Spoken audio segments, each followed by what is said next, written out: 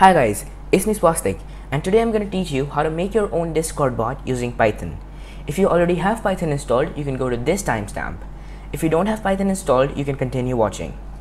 To download Python, you need to go to your web browser and search for python.org. All the links will be in the description below. Click on downloads, and if you have a 32-bit version, you can click here and this will download the 32-bit version of Python for you. If you have a 64-bit version, scroll down, look for Python, the latest release. For me, it's Python 3.8.3. Click on the latest release, then scroll down till files. Here you need to click on the Windows 86/64 executable installer, and this should download the 64-bit version for you. Just click on save file and wait till this downloads. Once it's done downloading, you can click on the executable file and this should open up the Python setup for you. Make sure it says Python 64-bit, and if it's a 64-bit machine, click on make sure that you add Python to path, because we'll be using Python in our command prompt, so make sure that it's added. Then click on install now. This should download Python for you, install Python for you, and also allow access. Yes, just wait till it downloads, installs. Okay, so now it's done and the setup was successful. You can close this, and to check that it's done, you can go back here and click here and click on a command prompt. Open your command prompt and type Python, then version. Now this, I already had an older version here. I need to uninstall this, but this should show 3.8.3 for you. And now we can continue. I'll be using Sublime Text as my code editor. You could use Visual Studio Code, you could use PyCharm. So if you want to download Sublime Text, you could go here and go to sublimetext.com and click on downloads and download the version that you want, 64-bit or 32-bit from sublimetext.com. To make your Discord bot, go to discord.com and under developers, go to developer portal. And I already have some bots made. To make a new bot, go to new application and name your bot. So I'll be naming it tutorial bot. You can name it anything you want, and this can be changed later as well. So once this is done, go to bot and go to add bot and just agree.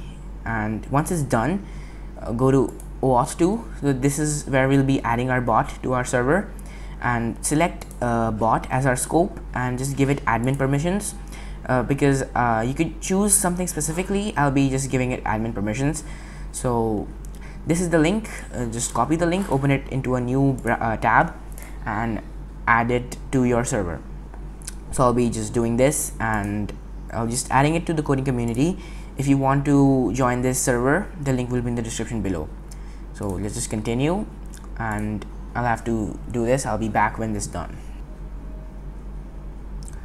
So I just completed the captcha code and it's authorized now. So this will be added to our server. If I check here, as you can see, tutorial bot has been added to our server. So now let's start coding. So the first thing that we need to do is import a Discord, install Discord. So to do that, go to command prompt and type pip install Discord. And just wait for it to install.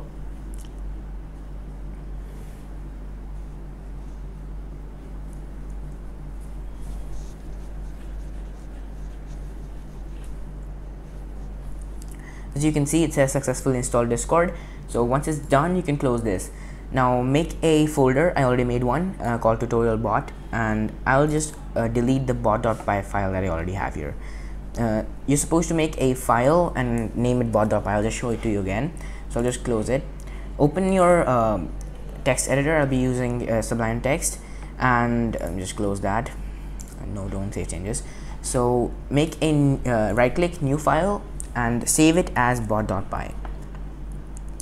So bot.py, and now you can start coding. So we need to import Discord, and we need to not discover Discord, and we need to import from discord.ext import commands.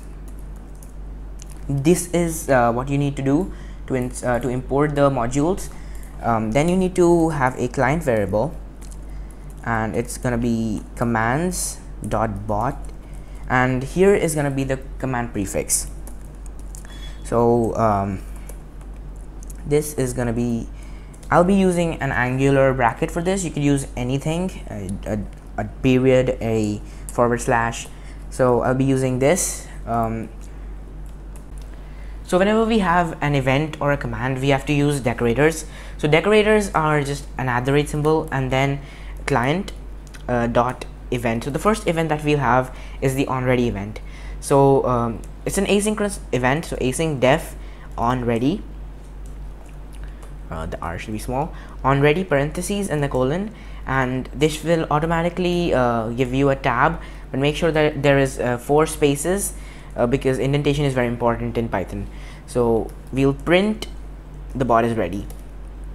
Bot is ready, and let's also have a command. So @client dot command. Now command needs to have a parentheses here. Because there could be parameters that could be passed in, like aliases and other stuff.